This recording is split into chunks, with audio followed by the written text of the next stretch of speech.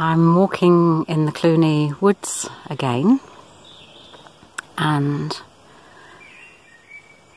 hoping that you can also hear the bird song. It's evening time.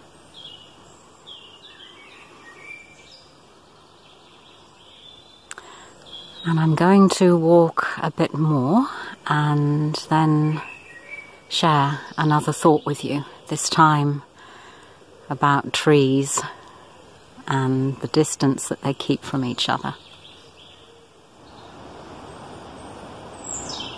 For those of you that are familiar with the Cluny Woods, you might recognise that we're on the side of Cluny Hill that borders onto where the Steiner School is.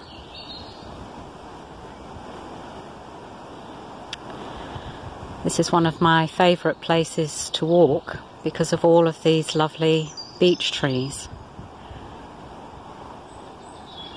So when I was walking along here the other day, I noticed how the trees have always been socially distanced, if you will. You know, it's in their nature when they are growing as a forest that they keep a distance from each other.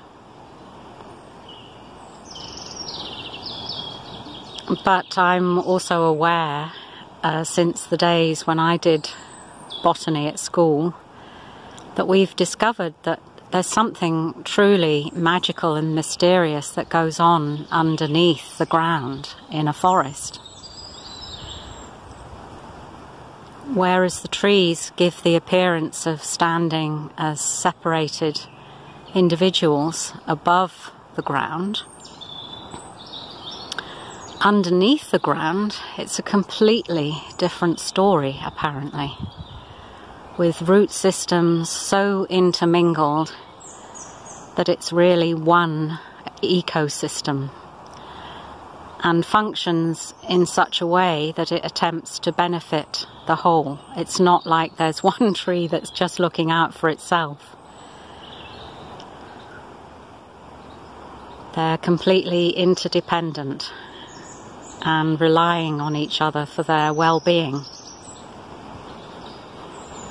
And of course, that's us, isn't it, in the world right now.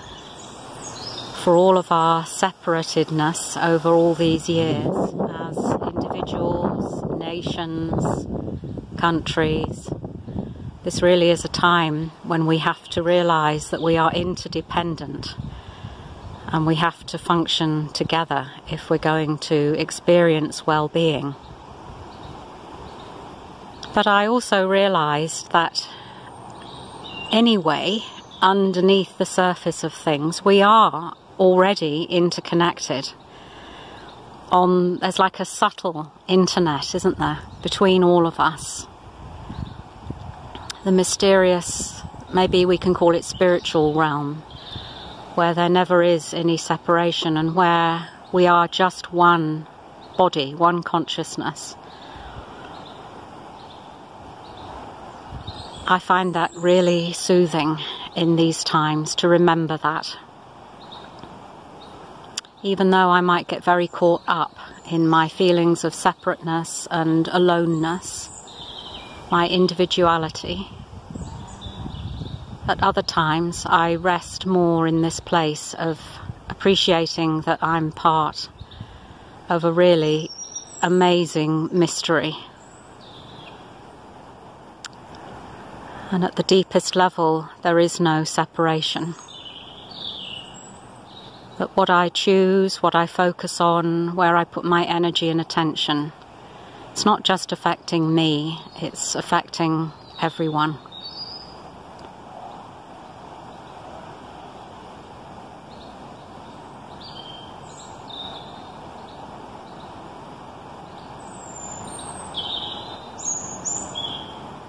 Thanks for sharing another moment of reflection with me.